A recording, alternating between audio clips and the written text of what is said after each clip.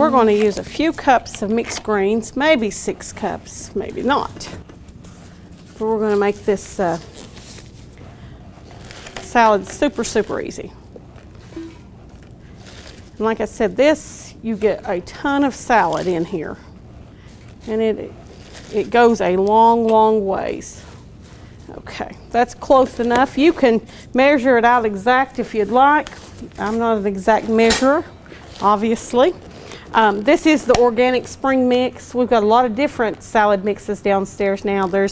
It's called juicing greens, but if you just read the bottom of it, it will tell you what is in a lot of these salad mixes and the special mixes. So there's a wide variety if you don't like one kind, or if you like a salad that is a spicier, you know, there's all kinds of different varieties. All right, so we've got our salad greens in here. We're going to mix some fresh strawberries. I did a few more strawberries. I went ahead and did my container of strawberries.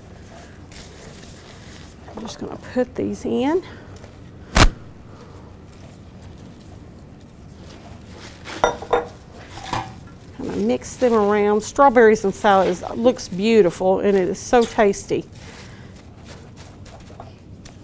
All right, now we're going to use 1 package of feta cheese. It's crumbled feta cheese. You can find several different versions in our bakery deli department as you're coming in our cheese section, or you can go back in our dairy department. We also have feta cheese. All right. So 1 container of feta cheese. Then we're going to use about 1/4 cup of sunflower kernels. I just like to sprinkle those on just a little bit.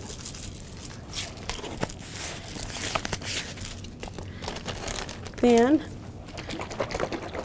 the only other thing we got to do, supper will be ready very easily if you just want to have a salad night, is add some balsamic vinaigrette of your choice. We've got plenty of different kinds of balsamic vinaigrettes. You could even use a strawberry vinaigrette if you want. All right, we're going to toss that together. I love balsamic. When I discovered it, I think I ate it on every salad coming and going for 2 years.